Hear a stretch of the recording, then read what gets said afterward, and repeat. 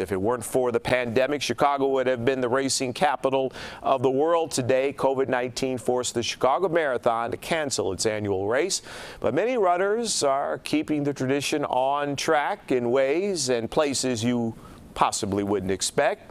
Here's CBS 2's Jeremy Ross. They found the pavement of Thorn Creek Trail. The relative silence broken by a handful rooting for these runners. Come on, guys, bring it in. Let's go. Pump those arms up that hill. You got it. You're loving it. Yeah. Including Sarah Saunier. They've been training really, really hard. Come on, Golden! 7 times around this path is about 26.2 miles, the measure of a marathon, or in this case, the virtual Chicago Marathon. Yes, you can! You thought you'd be in downtown Chicago for this, didn't you? Yes, that was very disappointing to have that canceled.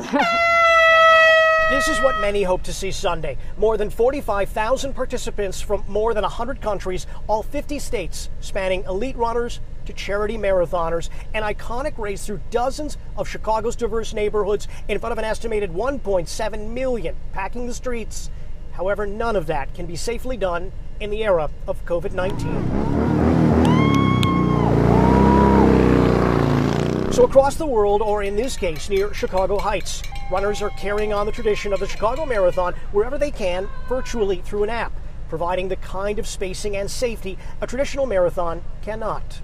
Thousands of people that are continuing to celebrate, may it be in their neighborhood or in their community. Kerry Pinkowski, executive race director, says running a marathon is about perseverance and adaptation. And that's what runners along the lakeshore and beyond are doing this Sunday.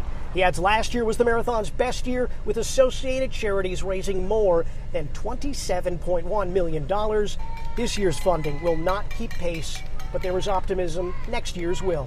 I tell you, we'll be bigger and better than ever. Also not keeping pace, the associated economic activity with the marathon. Last year, it is estimated to help bring in $428 million in spending at places like restaurants and hotels, or even here on the lakeshore.